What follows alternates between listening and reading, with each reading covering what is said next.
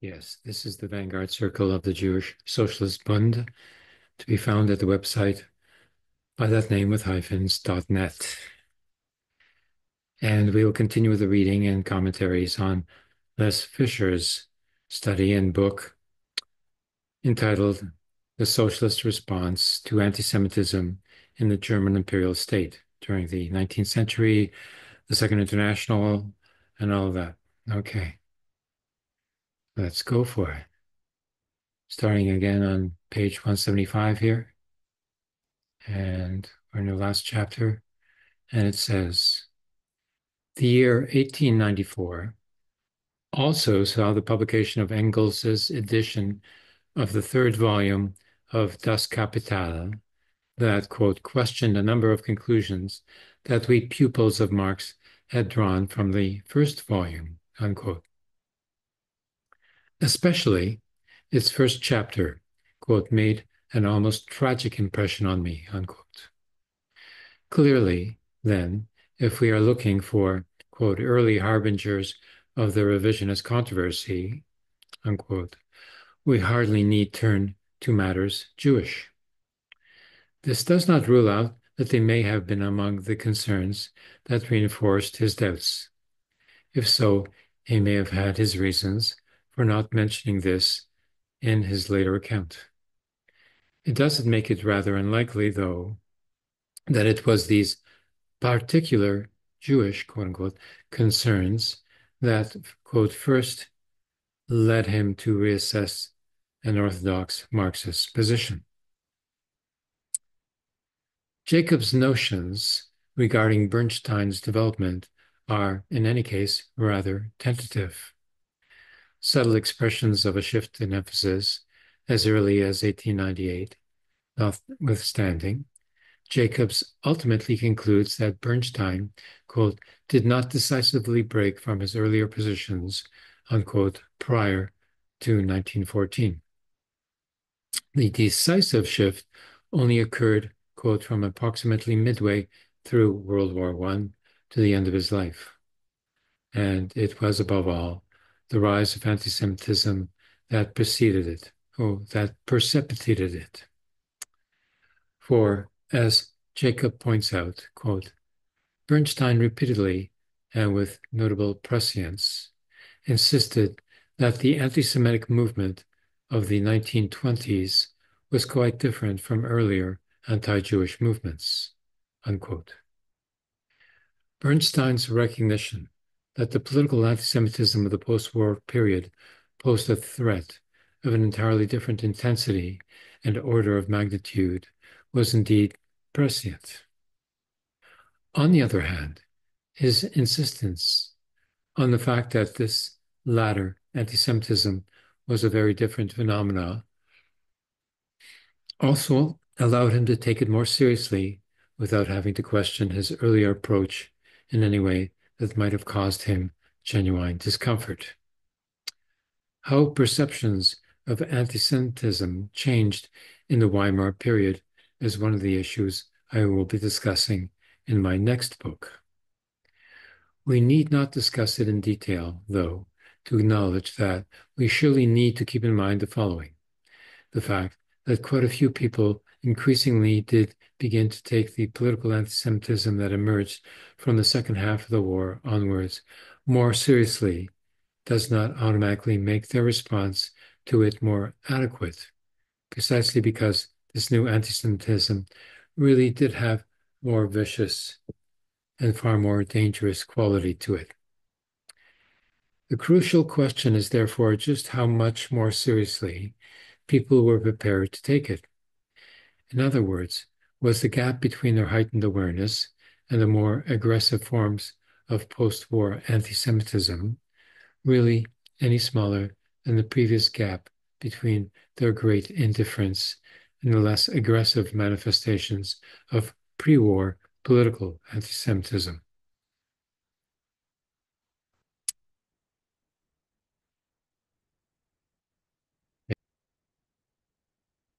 Okay, let's continue now with the reading of Lars Fischer's Socialist Response to Antisemitism in the German Imperial State. And here we go. There it is.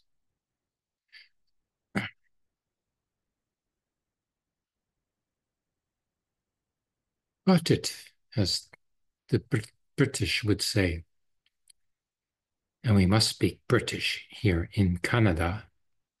Okay, clearly then, Bernstein owes his reputation as a socialist of unusual sensitivity for the implications of anti-Semitism and the Jewish question, predominantly to his post-war career. It seems highly unlikely that we would be giving the nuances of his stance in the pre-war period a second thought, were it not for our knowledge of his post-war track record. Had Bernstein died in 1915, we would still remember him as the father of revisionism. Yet we would hardly be considering the possibilities that certain aspects of his position on anti-Semitism and the Jewish question in the 1890s might have been early harbingers of the revisionist controversy. Oh, that does not make this line of inquiry illegitimate or implausible, of course, but it does alert us to the possibility that Bernstein's peers and contemporaries in Imperial Germany, lacking our hindsight, may have found it rather more difficult to perceive of Bernstein as being substantially at odds with the relevant discourse within the party. Consequently, the juxtaposition of Bernstein and Mehring as singularly sensitive to matters Jewish and singularly lacking in that sensitivity, respectively, might well have struck them as rather less compelling than it had seemed to the bulk of the more recent scholarship on the matter. Yes, vive hindsight. Okay. One of my lead questions throughout this book has been this. It says Lars Fischer. Assuming somebody socialized in Imperial Germany who had imbibed its prevalent preconceptions regarding the Jews had become interested in social democracy, to what extent and in what ways, if any, would the encounter with socialism most likely have challenged his or her perceptions? Applied to this particular context, we need to put the question as follows. Would such an individual have encountered Bernstein's stance as challenging the notions accepted in the party at large and in society more generally? Question. Conversely, I suggested at the outset that we can gauge the virulence of prevalent perceptions regarding the Jews in Imperial German society as a whole, precisely by examining their impact in one of the arenas in which we would least expect them to take hold, namely in social democratic discourse, and by social democrats who are Jewish to boot. In keeping with this approach, the extent to which Bernstein continued to perpetuate many of the stereotypes prevalent among his peers and contemporaries, even when his emphasis really did begin to shift, is similarly telling and indicative of the widespread acceptance on which these stereotypes could draw and count. Okay. Okay. So that means you're all guilty. Yeah. Finally, we need to consider one other aspect that emerges rather strikingly from Jacob's discussion of Bernstein. And this, in fact, applies to his account of Kautsky, too. Many of the most potent expressions of his change in emphasis were made not, or at least not in the first instance, within Germany or in the context of the German party, but abroad or in an international context. This obviously attenuated their likely effect on his German comrades, peers, and contemporaries yet further. Now, it is by no means my intention to deny the existence of a connection between a revisionist cause and a more flexible approach to the Jewish question. The nexus is rather obvious and ultimately quite banal. As George Moss put it rather aptly in his assessment of the Weimar years, the shift in emphasis was, quote, part of a more general revisionism which tended towards gradualism, while those who moved further to the left put their faith in revolution and in the idea of the new man, unquote. To a considerable degree, this was effectively a conceptual zero-sum game. As we saw, the initial Marxian vision assumed that revolution would eventually spell a radical new beginning for Jews and non-Jews alike. Admittedly, Jewry as a distinct entity would cease to exist in the process. Oh, really? Oh, yeah, just like the state was supposed to dissolve itself as well. Yes, okay. But so would any distinct non-Jewish identity. Oh, okay. So all identities are supposed to disappear? You're not supposed to have any identities? No identities, then how can we be human? Can't be human without an identity. Identity and human are like the concept of assimilation would lose its sense because there would be no prefigured alternative identity to which Jews could and be expected to assimilate. Okay, that's Marxism. Yeah. This vision may now strike many as problematic or naive, to say the least. But it did offer a promise and a perspective that was logically consistent within a given conceptual framework, and that many radicals of Jewish origin found plausible and attractive because they didn't want to be Jewish. Why? Because if you were Jewish, you didn't get anywhere. You were censored. You were ostracized. Okay. Even among the Social Democrats, it would seem. Okay. If one substituted evolution for revolution, however, and questioned whether any such radical new beginnings for Jews and non-Jews alike would ever occur, one obviously had to suggest or offer something in its stead. Given that their emancipation, even where it had made substantial progress, was still incomplete and contested, the loss of the grand vision invariably left Jews in greater conceptual limbo than non-Jews, that is, with respect to assimilation.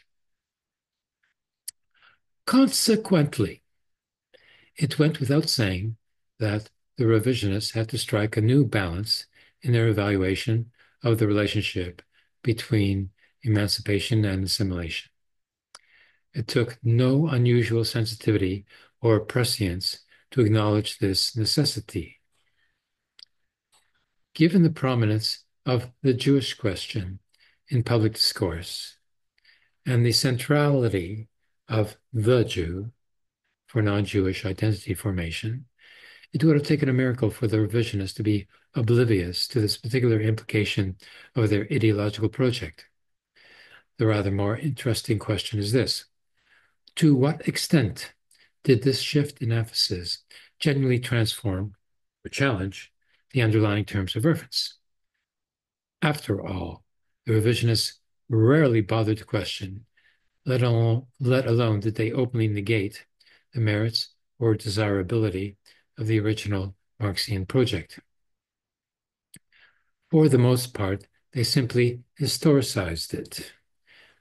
The world was no longer the same as it had been when Marx and Engels formulated their predictions and prescriptions, they argued, and socialists had to adapt their strategies accordingly.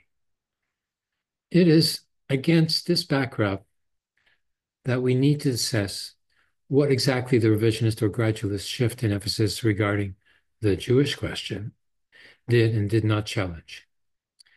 The revisionist position clearly implied a denial of the suggestion that the disappearance of Jewry as a distinct entity would transpire in the way in which Marx had foreseen it. It did not, however, automatically question the assumption that the disappearance of Jewry as a distinct entity would eventually occur, nor that this was desirable in the interest of society at large.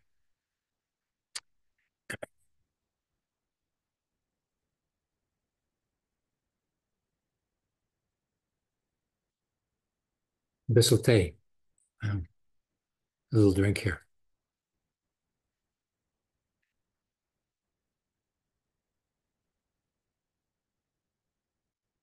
It certainly is true that the revisionist project implied greater leniency towards Jewish self-defense and self-organization.